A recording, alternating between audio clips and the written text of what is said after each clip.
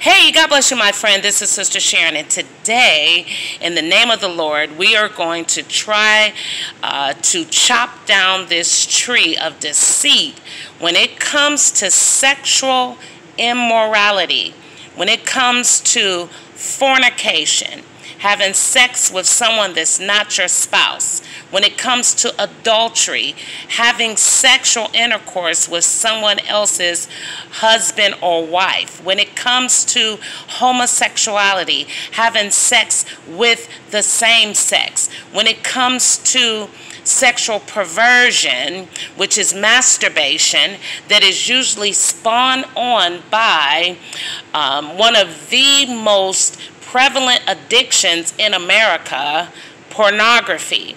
Pornography, friends, is like a serpent. If it wraps itself around you, it can suck the very life out of you.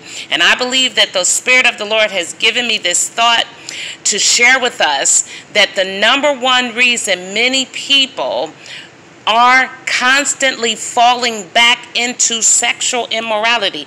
You will go for 30 days, you'll go 40 days, you'll go 2 years, a year, 6 months, and you're right back in sexual immorality. Because, my friend, many people are underestimating the fact that you have the people you have committed sin against God still in your phone.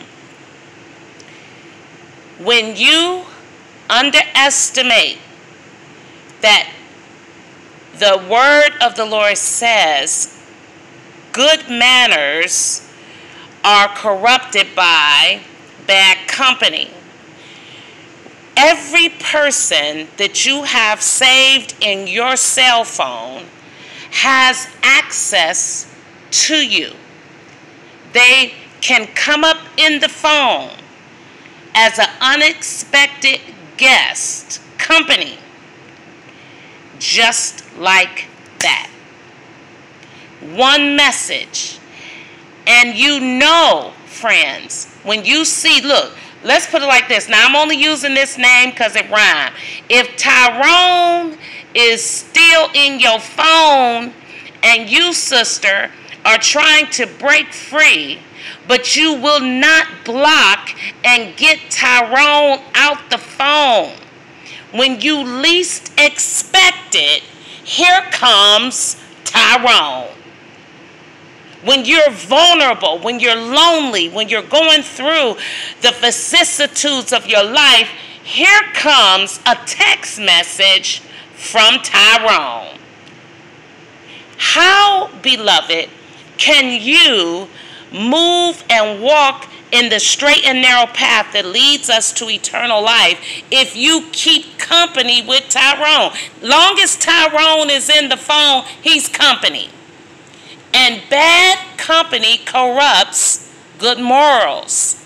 Beloved, Tyrone, or for the gentlemen, the brothers on the channel that may view this video, if you still got Shaniqua in your phone, and Shaniqua is who you cheated on your spouse with, and now you have committed your life back to Christ and you are trying to do the right thing, but Shaniqua is still in your phone, let me tell you, friends, you are teeter-tottering with something serious, and many will not make it because you underestimate these people that you committed sin against God with are your enemies. That's right. I don't care how nice Tyrone and Shaniqua is. They are your enemy. Beloved, you got to cut these people out of your life. You cannot play with your flesh. You cannot give your flesh room. You cannot. Revelation chapter 21, the last words that Jesus spoke to John, some of the very last words, are sobering. He told John on the Isle of Patmos, no fornicator will enter the kingdom of heaven. All fornicators, all adulterers, all that practice sexual perversion, friends, you will be cast into the lake of fire. This is what Jesus said. Now, there are those of you who want to believe that because you believe in Christ, but yet you still are playing in the cesspool of sexual immorality, that you're going to make it.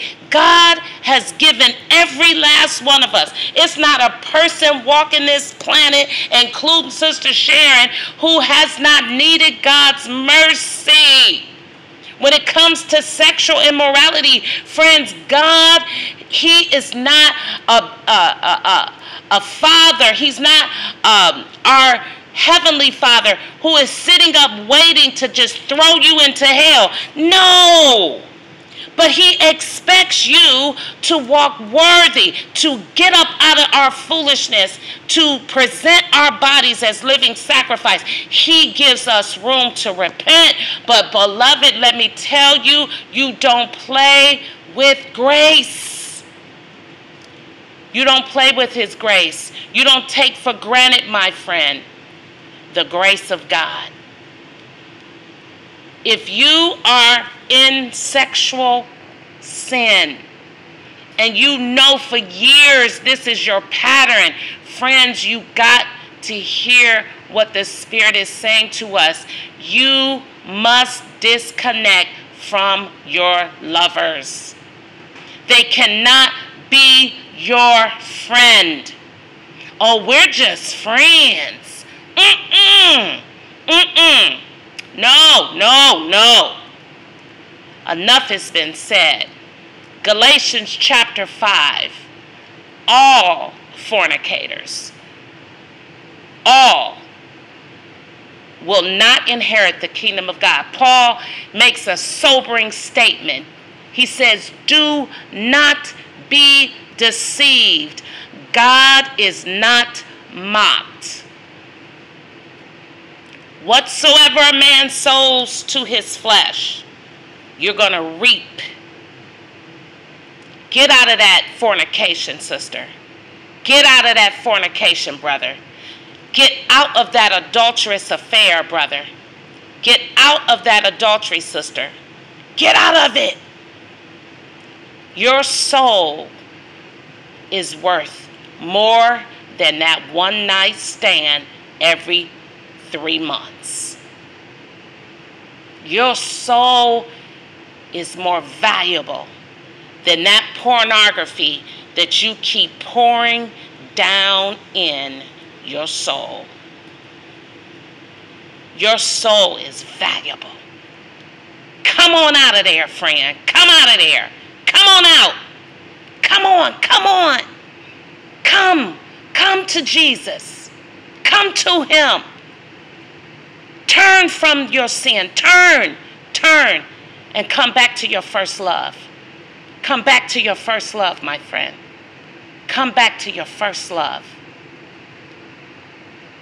God bless us all. Till next time, my friend, you can overcome.